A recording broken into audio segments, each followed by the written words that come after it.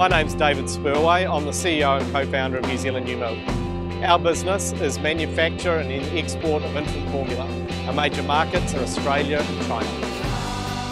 Not only has our growth been phenomenal over the last 2 years, our turnover now exceeds 65 million, but also we've struggled through quite a difficult market transition. There's been significant changes in China, and during that period we've increased our exports to Australia. We have had huge success in the growth over the last 3 years, and on top of that, in quite turbulent market conditions. The secret of our success is hard work, dedication, and in-market investment. So in both Australia and China, we have investments in the market doing sales for ourselves. I measure success as a New Zealand company in terms of employment. We employ over 75 staff in New Zealand. We've got 40 staff in China, and we've got a joint venture in Australia. All of that resource brings back export revenue to New Zealand.